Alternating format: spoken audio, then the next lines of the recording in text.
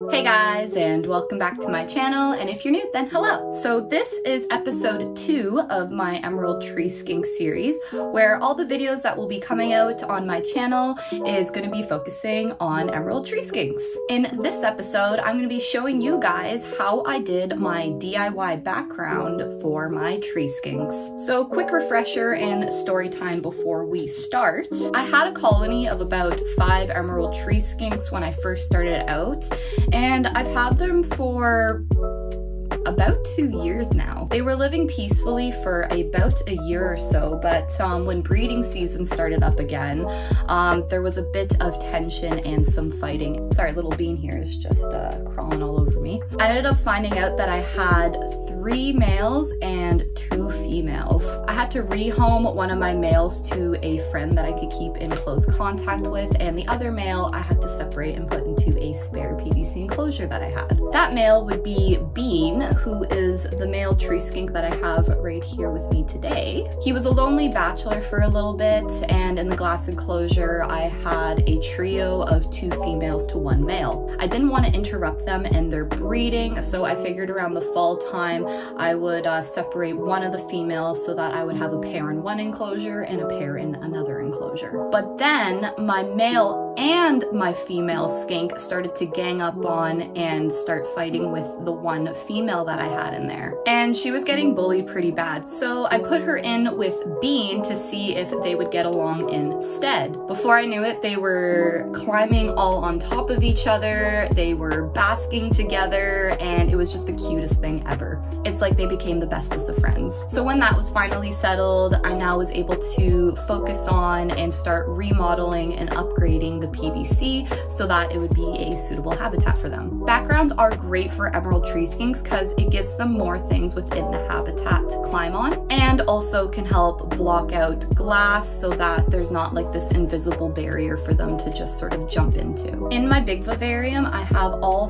3 sides of the enclosure covered except for the front for viewing purposes, but for the PVC that I'm going to be redoing, I'm just going to be doing the back wall. If you want to see how to set up a bioactive vivarium for Emerald Tree Skinks, then check out my other video that I will make pop up on the screen somewhere, which is a step-by-step guide to doing a Emerald Tree Skink vivarium. It is a bit old, and it's one of the few videos that I first did when I started out YouTube, but it gives you the basics and goes more into detail of how to set up a bioactive live planted vivarium for Emerald Tree Skinks. If you like this video, then be sure to give me a thumbs up, leave me a comment down below, and hit that subscribe button if you want to see updates on my pets and videos like this in the future.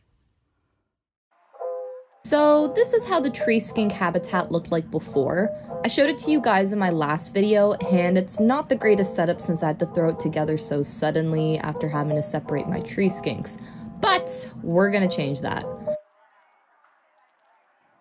First thing I had to do was remove the tree skinks from the PVC, and I had them in this temporary PVC setup. This isn't a suitable size enclosure for a pair, but for about a week or 2 while I work on this project, this will be okay. Then I had to dismantle and clean out the decor I had in here so I can work with just this plain old PVC. I already picked out some cork grounds that I liked, and I'm just placing them on the background to see how I want the layout to be like, and I think I'm pretty happy with this. I also have some old plastic flower pots I'm going to put in there so I can add some plants in the background when it's done. Now comes the fun and messy part. We're going to be using the Great Stuff spray foam. I wanted to use black, but they were out, so I picked up this gray one instead. Most people use this spray foam for their DIY backgrounds, and I get mine from Home Depot. Now I'm just going to get to work and start spray foaming. You'll want a good thick layer of spray foam and might even have to go over it a few times, but I just want to make sure there's no areas that I miss, and I just go around the cork grounds and flower pots. I'll also try to get underneath the wood a little bit as well to make sure it actually is going to stick to the background. Just remember that the spray foam does expand, but honestly, just have fun with it. You may want to use gloves with this because it can be kind of sticky. I just made sure I was being careful and to not get it on my hands. I'll give this a day or two to dry. You might want to do longer, but this is how it looks when it's finally set up and all dry. Now time for the not so exciting part, which is carving out the background. This helps give it a more naturalistic look, and you can shape some of the areas to your liking. Some people use knives, razor blades. I've seen some people even use sandpaper, but I'm just using a kitchen knife and my hands. I don't carve too much of the background because once it's covered with silicone and dirt, it looks really nice regardless, and I don't mind the bumpy look a little bit. Next step is to get messy. You'll want gloves for this step for sure because it will be messy and very sticky. Here I'm using a black silicone brand I got from Home Depot. You can't use just any silicone as it could be harmful to your reptiles and amphibians, so you'll want something that says aquarium safe silicone or something like this that says 100% silicone. Pure silicone is pretty safe for aquarium use and even has a low odor. I've got a silicone gun here and I've already cut the tip of the tube off, but I'm just gonna use a skewer stick to get everything flowing. I've smelt normal silicones before and it almost burns your eyes and nose and it's rather unpleasant, but I was able to work with this without any irritation. You're gonna wanna do this in sections, so I'm just starting with this section here and just globbing it all on. Then with your one hand, you're gonna spread it and smear it all over the background. Now time to add the dirt. Here I'm just using some loose eco-earth. You can use other soil type substrates as well, but I like using the eco-earth because it's very soft and fine, and it's usually dry enough to use straight from the bag. I'm just gonna take handfuls of the soil and lightly press it onto the wet silicone background, and it should stick. When I was doing my other tree skink background, the soil I was using wasn't dry enough and it didn't stick to the background very well, so it kind of ended up being a fail. It is what it is, but I'm making sure this background turns out the way I want it to. So make sure that whatever it is you're using has dried out to ensure optimal sticking to the background. So once again, just glob the silicone onto small sections of the background, spread it and smear it around, then press the soil into the wet silicone and repeat until the whole background has been covered. I finally installed the lighting for this PVC, which is a 30-inch Reptisun UVB light and a small LED light, so now we can see a little bit better in here. And this is what the finished background looks like. I'm so happy with how this turned out, and it looks so natural and has a lot of fun elements for the tree skinks to climb on and explore, but I'm gonna give this a few days to dry.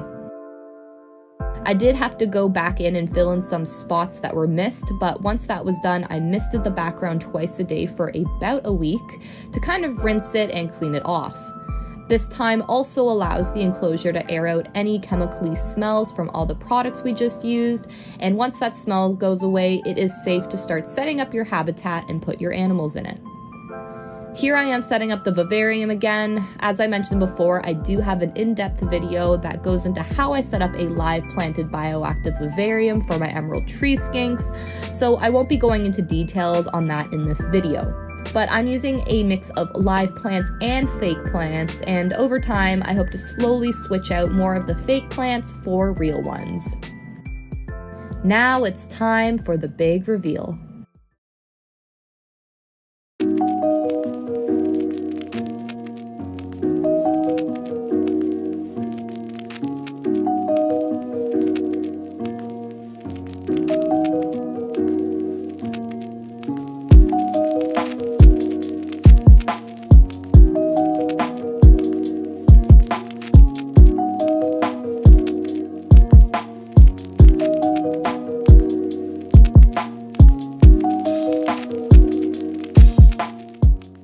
So this is the enclosure all set up with the finished background. Now my Emerald Tree Skinks have this beautiful vivarium to explore and live in. I still will be adding more decor items over time, like sticks, plants, and other fun decor items, but this is looking a lot better than it did before, and I am really happy with how it's turned out.